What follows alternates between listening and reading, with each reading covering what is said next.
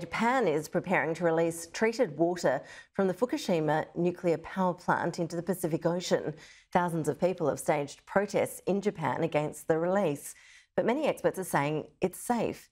Joining us live now is Nigel Marks, an Associate Professor of Physics and Astronomy at Curtin University.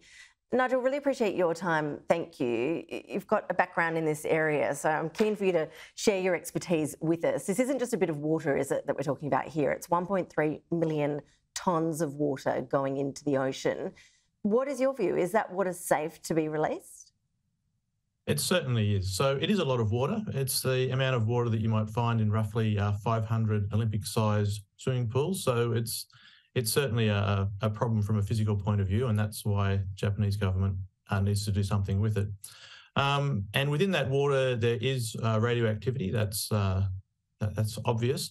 But the thing is, the amount of radioactivity in that very large volume of water is quite modest. So there's about 3 grams of something called tritium. And tritium is a radioactive form of hydrogen that's built into the water. Instead of having H2O, it's HTO, so the T stands for tritium. So there's 3 grams of tritium within a very large volume of water, and that's the problem that the government's trying to deal with. Okay, and so for all of us here in Australia wondering when the currents might bring that water down our way, you're saying that there's nothing to worry about, and particularly by the time it gets down this way, you'd think that would all have dispersed. There's no problem at any point in the globe. So there's certainly no problem here. There's no problem in Korea, where there's been a lot of political opposition. So there was a recent study by the Korean government, their nuclear agency and their Marine Science Institute. And even in Korea, which is obviously much closer to Japan, the amount of tritium there is so tiny it wouldn't even be measurable compared to the tritium that's already in the ocean. So there's quite a bit of tritium that just naturally occurs and can be found wherever you look. So even in Korea, you couldn't even measure it. And that's saying something, because the ability to detect radiation is astonishing, as we saw when the capsule was lost here in WA. As we've seen in Japan, plenty of people aren't convinced that this is a good idea, nevertheless. What other options are there in terms of disposing of the waste? Are there any other options on the table? There's one other alternative that's used throughout the world, and that's evaporation. So in most nuclear power plants, including in Korea and elsewhere in Japan, tritium is routinely released into the water. It's been done for nearly 60 years. And so it's very well understood. And the alternative to ocean release is evaporation. So they're the 2 options that are genuine.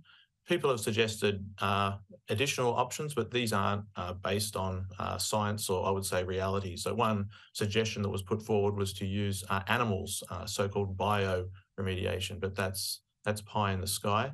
And another suggestion was used to make a lot of concrete on site for seawalls and the like, but that also isn't realistic either. So when you make concrete, roughly half the water evaporates into the atmosphere, and it's be no good for people to work with. So the ocean releases, it's been very, very carefully considered. And I completely understand that it sounds like a weird thing to do, but it happens all the time. It's happening today all over the world. Exactly the same physical process of water with tritium is being released into the ocean. And like I said, it's been happening for 60 years. There's not a shred of evidence to show that there's anything wrong with doing that. There's very good understanding of what tritium is.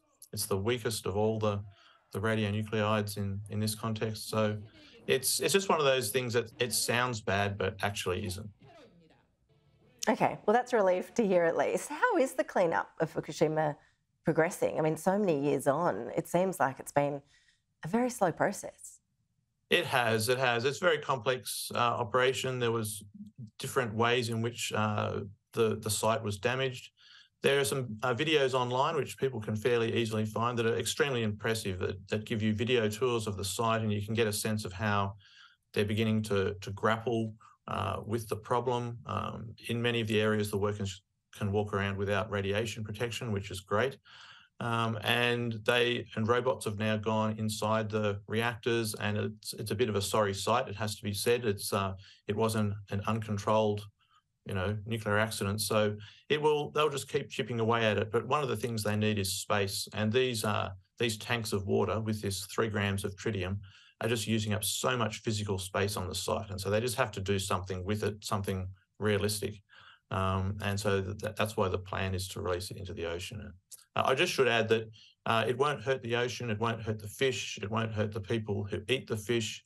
The levels of radiation that you could get even in the most unrealistic scenario are absolutely trivial. They're down with, biting on a banana or having your tooth x-rayed to see if you've got cavities. So there's no health risks to marine life, to the environment, to people.